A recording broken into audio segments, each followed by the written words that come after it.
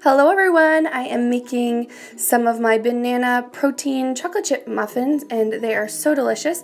What you'll need here is 3 bananas, and I usually try to use frozen or super ripe, but I had 2 generally ripe and 1 frozen. You're just going to mash them up here, really good. As good as you can. I had 4 crazy toddlers running around during this, so you know, they are what they are. I got them pretty mashed up here, as you can see. So until you're content with your mashing skills, you can keep mashing and mashing and mashing and mashing. Next, you're going to need 1.5 cups of oats. I am using quick oats here. You'll also need 1 cup of flour.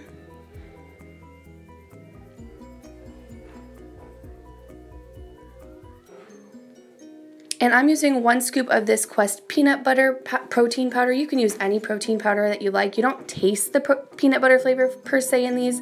They're just kind of to fill you up a bit more. So you'll need 1 teaspoon of baking powder as well.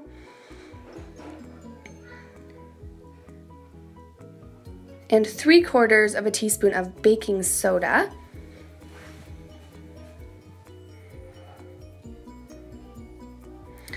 You'll have 1/2 cup of the creamy cashew. I use the unsweetened vanilla flavor. You could use the original if you prefer.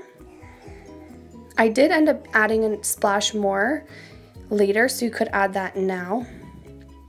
And then add 2 tablespoons of egg whites.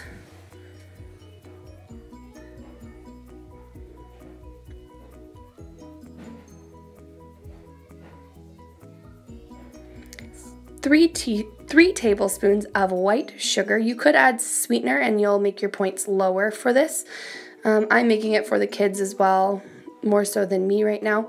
And then I'm mixing that all up. I don't know why, I grabbed a whisk and it got all stuck in the whisk, as you can see, so I ended up taking it all out of the whisk and finished stirring it with a spoon. But whatever works. I think maybe my bananas just weren't mashed well enough, so like I said, you can mash those more if you are able to. I was dealing with lots going on this morning, so I was just doing that. I only had about 1.5 tablespoons of chocolate chips. Usually I add 4 tablespoons of chocolate chips. So I ended up, I had these Smarties or M&Ms, so I just added a few of those. It is Easter this weekend, so maybe there'll be colorful muffins for the kids. These muffins should be 4 smart points for 1 muffin. I will double check with the M&M version, but if you follow the recipe that I am putting in the description, it will be 4 smart points for a muffin. They are good for the whole family and they're super delicious.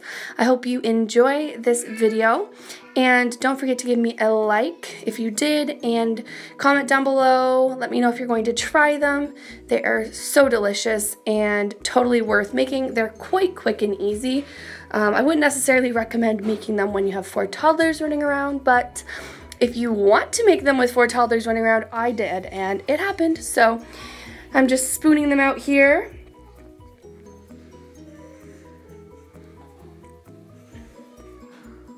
Lastly, we're going to bake for 15 minutes on 400 degrees Fahrenheit, and I'll show you the finished muffin. I hope you try these. The kids definitely are enjoying them, and yeah, I will see you guys in my next video. Thanks for watching. Bye.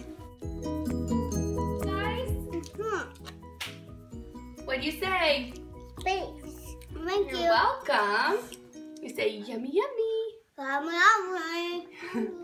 Brielle, that's not how we eat it. You lift it up. Pick it up. That's funny. What color's in your muffin, Edison? Blue. Yeah, blue. Okay, say bye, everybody. Bye, everybody. Say, give it a thumbs up. Give it a thumbs up.